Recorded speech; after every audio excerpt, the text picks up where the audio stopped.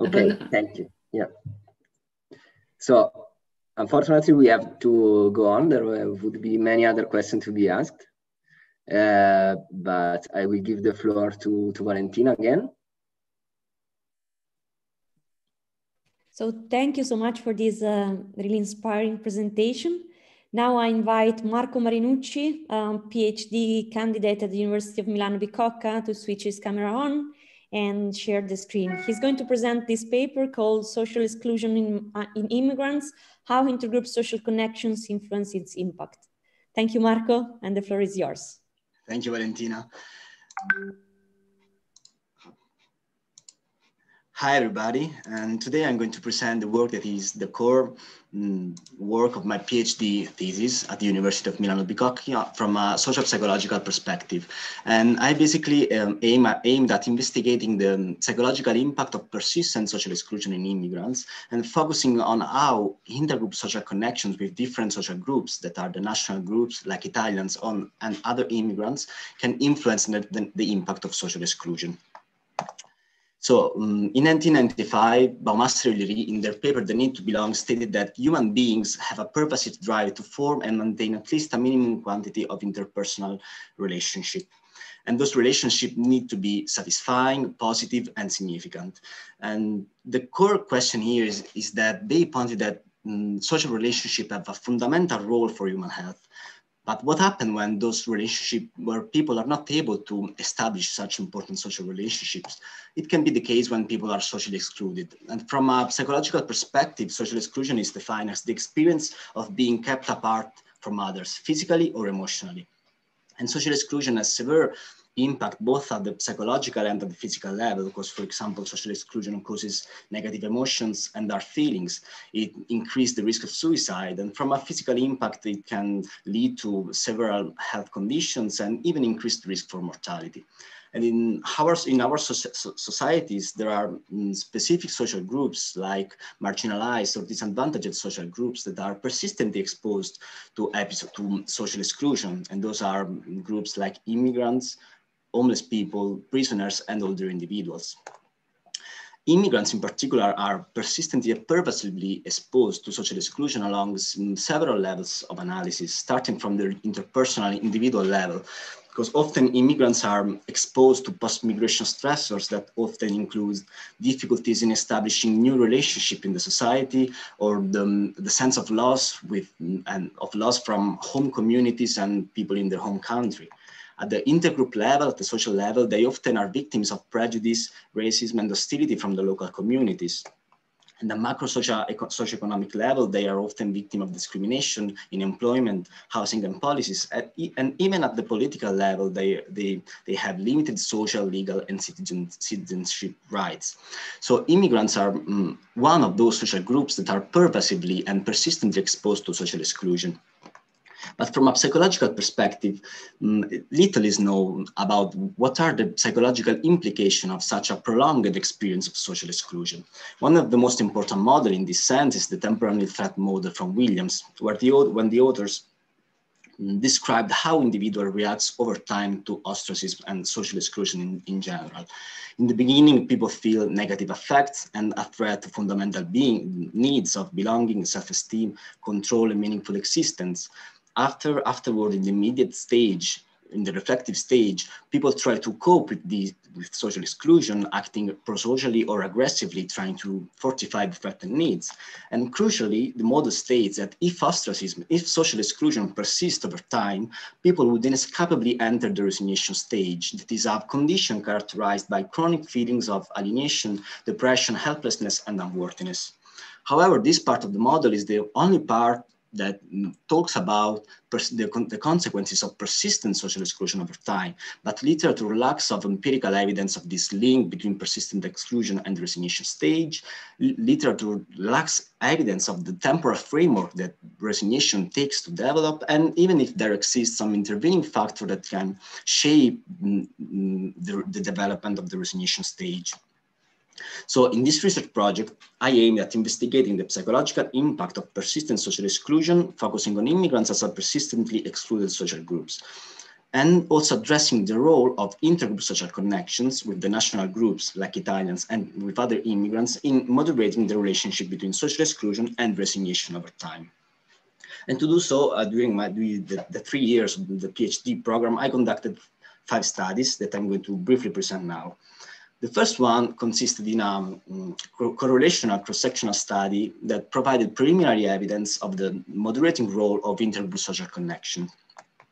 The study was conducted on under 12 men, asylum-seekers, that mainly came from Western Africa, and 86.4% came from Western Africa, like Nigeria, Senegal, Ivory Coast.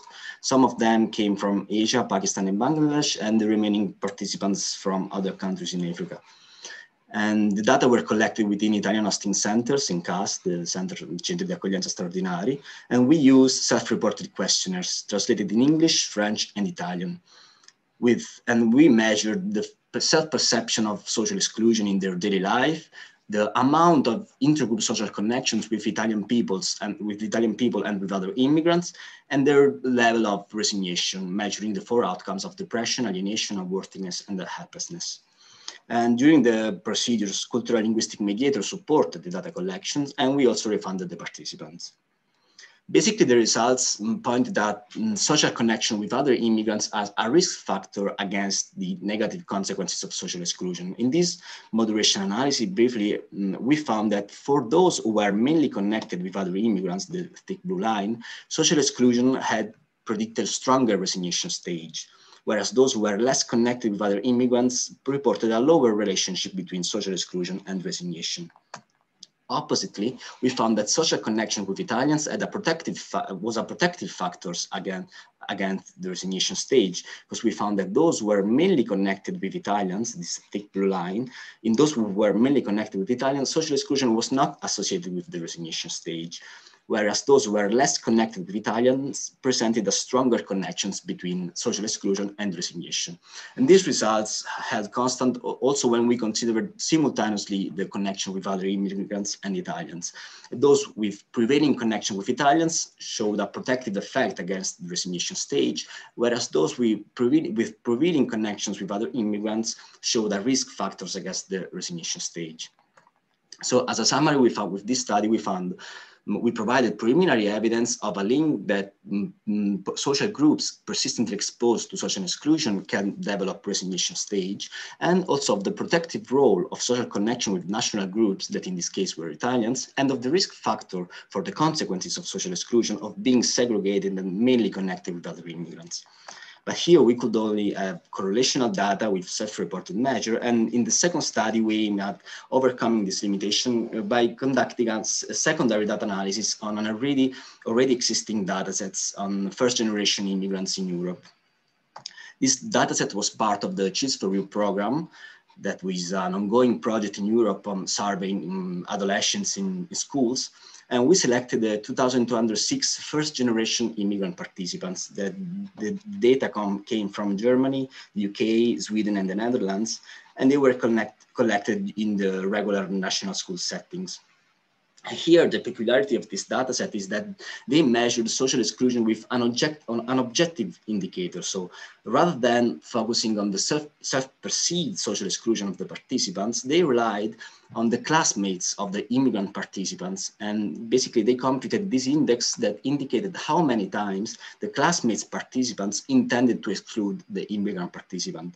So it's quite an objective indicator of social exclusion that can rather than a self-reported index. And the dataset also contained information regarding intergroup social connections and on the resignation stage, psychological health outcomes. And basically the results confirmed what we already found in our preliminary study. So those who were mainly connected with other immigrants presented a stronger association between the objective social exclusion and the resignation stage, whereas those who were mainly connected with native people in each country presented a lower association between social exclusion and the resignation stage. So in this study, we could replicate our preliminary evidence of the link between objective exclusion and the resignation stage, and in particular of the moderating role of intergroup social connection. But we still here have correlational data, so we couldn't look at how social exclusion and how resignation developed over time. And we tried to do so in the third study. That is a longitudinal study that was continued upon the collection of the first study I presented here. But in this longitudinal study, we aimed at investigating the temporal development of the chronicity of social exclusion and of the development of the resignation stage. So it was a 3-wave longitudinal study, and each wave of data collection occurred at a 3 months interval. And the first wave of the study was the study 1. So it was the first wave of the study. And then we added 2 more waves, ending up with 70 participants in the end of the study. In this study, we focused on the reciprocal relationship over time. 3 minutes to go. 3 minutes to go. Yeah, thank you. Okay, thank you. Here we basically found that social exclusion predicted resignation stage after a 6 months interval. So in this study, we found a causal evidence that previous level of social exclusion predicted effectively resignation and that it occurred in a 6 months interval. In the fourth study, we looked at how social intergroup social connection could moderate this longitudinal association. We used the same data set I've just presented now, but we run specific analysis on the role of intergroup social connections. So at first we analyzed how social connection with these 2 different groups occurred over time. And then we tested how the development over time of these different intergroup social connections affected the longitudinal relationship between social exclusion and resignation, controlling for previous level of resignation. And here again, we can confirm the pattern of results that I've presented so far. So those who were mainly connected with Italians presented a negative association between exclusion and resignation over time, meaning that especially the most excluded immigrants benefited from the development of social connections with Italians, whereas increasing connections with immigrants over time aggravated the impact of social exclusion. Okay, we skip on this and present the last study that is an experimental study that we conducted on both asylum seekers and on voluntary immigrants, like economic immigrants. So we could discriminate between the forced immigrants that were just arrived in Italy within a 3 years interval and the voluntary immigrants who have been long staying in Italy for at least about 15 years. And the experimental study consisted in showing immigrants with 8 scenarios, 8 vignettes that described either a situation of social inclusion or social exclusion that occurred by either Italians or immigrants. So for instance, here we show examples of vignettes are, you are sitting in a crowded bus of Italians and nobody sits next to you. And this is the exclusion Italian condition and so on. And here we measured some intergroup social connections and the emotions that people would feel if they would be in the situation described. And here again, we could confirm the pattern of results also on the immediate emotional impact of social exclusion. And we show that those who are mainly connected with other immigrants presented a higher emotional cost of social exclusion, whereas those who are mainly connected with Italians presented a lower emotional impact of social exclusion. But these, especially in particular, the moderating effect of connections with Italians held only for forced immigrants, but not for voluntary immigrants. So in conclusion, in this study, this is a map that describes all the findings. We could show that social exclusion over time predict negative psychological effect, and that connection with low status immigrants, with other immigrants, aggravated the negative impact of social exclusion, whereas connections with high status national group, especially for forced short-term immigrants, protected from the negative impact of social exclusion. So in conclusion, we found that intergroup social connections can influence how social exclusion impact on the short-term and long-term health. And we could highlight the benefits of bridging connection with the national groups and the risk of societal segregation, in particular, against the negative implication of social exclusion, highlighting how social integration of immigrants are fundamentally based on the social relationship they can establish in the society. And thank you. This is the group I conducted the research with, my supervisor and Professor Paulo Riva, postdocs, and the research assistant. Thank you. Thank you, Marco. So we have 4 minutes to go for questions. Are there any questions from the audience? Okay, if not, I try to go first. So I really think this is a fascinating work, and is really embedded within our main social issues and social problems related to migration and social exclusion. That in the time of COVID could be even exacerbated, because I expect, for instance, migrants, and specifically forced migrants, to be much more touched by social isolation than other group of people. So what if you want to pick maybe one suggestion for policymakers, or for third sector professionals, what would you say? So we see that this negative correlation, we see this important relationship with respect to social connectedness, but what we can do to tackle this issue? Well, I would say try to structure occasion to put immigrants in contact with Italians. That is one of a big issue, because social psychological literature has been showing that intergroup contact between different social groups have very good benefits. For example, it can reduce prejudice among the majority groups. It can improve health, as I've shown in this presentation, among the minority groups. But something that is quite hard to realize as a practical intervention is putting people into contact, because if contacts can work, it's very hard to put such different social groups into contact each other.